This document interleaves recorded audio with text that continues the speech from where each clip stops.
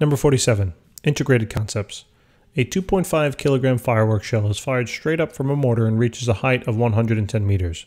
Letter A, neglecting air resistance, a poor assumption, but we will make it for this example. Calculate the shell's velocity when it leaves the mortar. All right, so let's first focus on that part. So let's say that this dot will represent the firework, and it's fired straight up, right? Okay, wonderful. And it's going to reach an overall height, it tells us, of 110 meters. So let's just say it reaches this overall height here, and the change in its height would be delta y of 110 meters. Okay. It leaves the mortar, it tells us, with some initial velocity, right? We don't know what it is. That's what we're looking to find. That's the question. All right, what happens, now that's fine. What happens when it reaches its highest point up here? It's going to go up, up, up, up, up, up, up, and then it's going to come back down, right? So what happens when it reaches the highest point here? What's its velocity in the y direction? It's 0, right? So here we go. Oh, the ice cream man is here. Oh. Do you mind holding on, guys? No, I'm kidding. All right. So the final velocity here in the y direction will be equal to 0. Remember that whenever an object reaches its highest point in the y direction, the velocity in that y direction will always be 0. Okay, so that's always something you have to remember. It's not going to be given, but you just got to think about the physics of the problem. Another thing is also, something else isn't given here, but it's assumed that you have to know it. This is essentially a free fall problem, meaning that the object is freely suspended in the air. And guess what force is pulling on that object? Gravity, right? So therefore, this firework is experiencing an acceleration due to gravity, all right, of negative 9.8 meters per second. So that's also something else that we will know that isn't given, but you have to consider the physics. So here's the question. If I want to find the initial velocity, and I know these three things, what formula do I choose? All right, I didn't put them on the side because I need you guys to start remembering this. So it would be this one, right? The final velocity squared is equal to the initial velocity squared plus 2 multiplied by the acceleration times the displacement in the y. All right, so what's the final velocity in the y direction? Right, these are all sub y's, that's 0, easy. The initial velocity in the y direction squared, I don't know what it is, so that's my unknown, plus 2 times the acceleration of negative 9.80, multiplied by the height, 110. Right? So this is just 0 is equal to the initial velocity in the y squared, minus now, just calculate it. So it'd be 2 times 9.8 times 110. I know I didn't say the negative, but I didn't forget it. I already put it in there. So this is going to be 2,160, considering sig figs. So add the 2160 on over to the left-hand side, 2160. That cancels, so then it's 2160 is equal to the initial velocity in the y direction squared. To get rid of the square, we got to take the square root, so just plug that into the calculator, and then we get initial velocity in the y direction is equal to, remember, when you take the square root, you get a plus and a minus. Okay. Okay, so second square root of 2160. So we get a value of 46.5. 46.5 meters per second. Now, which value is it? Positive or negative? Consider the motion. Where is it pointing? It's pointing up, right? Therefore, it has to be positive. So that is the initial velocity in the y direction. That's the velocity that the firework is leaving the mortar with. Okay? So that takes care of that. Letter B.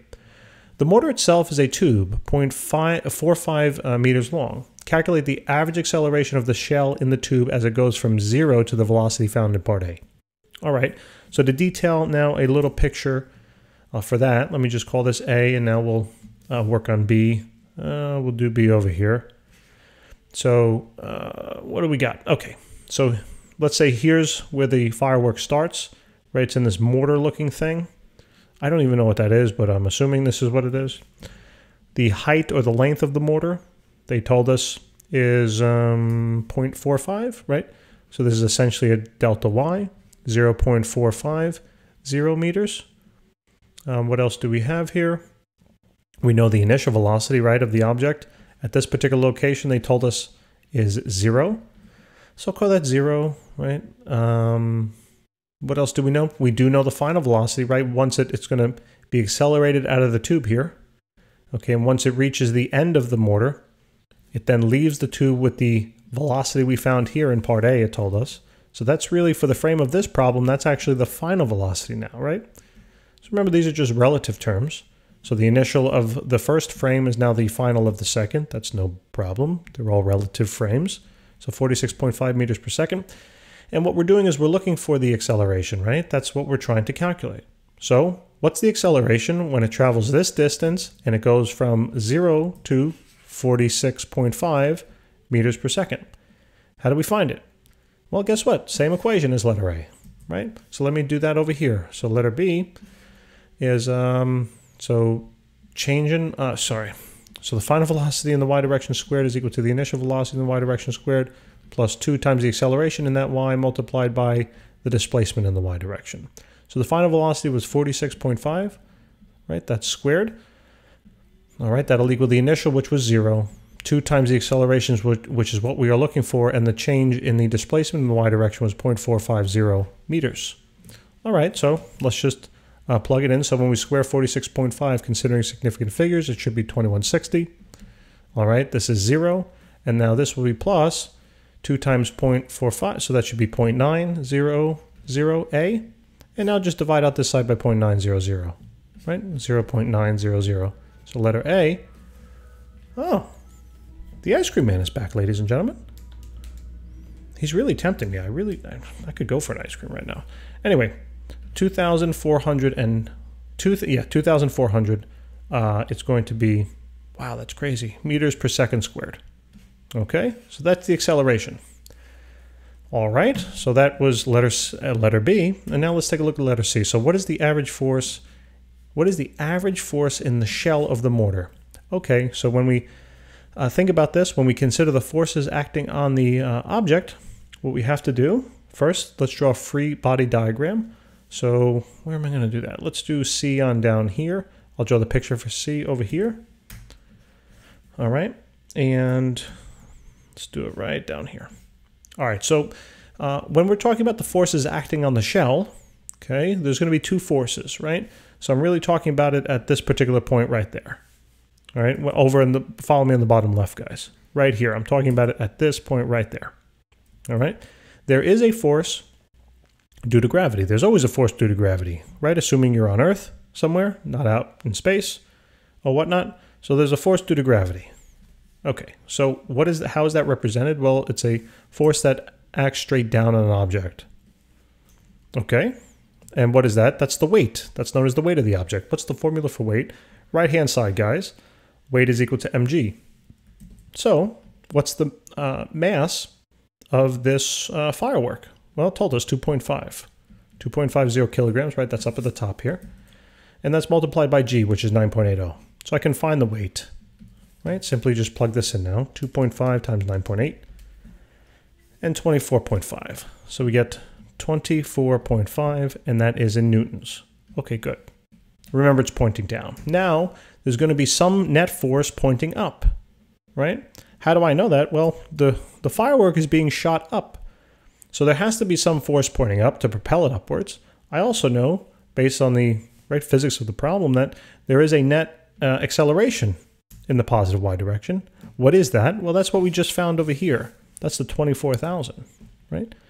So acceleration here is going to be, not 24,000, excuse me, 2,400 meters per second squared. Okay, so now, do we have everything we need? Yeah, we do, right? We can now do the sum of the forces in the y formula, okay? So let me do that over here. Sum of the forces in the y is equal to the mass of the object that's accelerating multiplied by its acceleration in the y. So I have a positive F minus the weight, because it's pointing down here, minus 24.5 is equal to the mass of the firework of 2.50 kilograms, multiplied by its acceleration of 2,400. Okay, so all I have to simply do is add the 24.5 on over 24.5, and I got my answer. Right, so the force is equal to here 2.5 times 2,400 plus 24.5. And what do we get here? So we're going to get, let's do 3 significant figures. So it looks like it's going to be something like 6.02 times 10 raised to the third. Times 10 raised to the third newtons.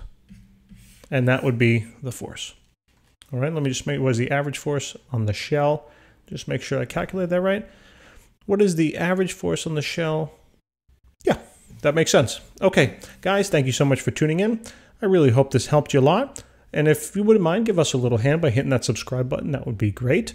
And yeah, I will see you in the next lesson. Thank you so much for tuning in.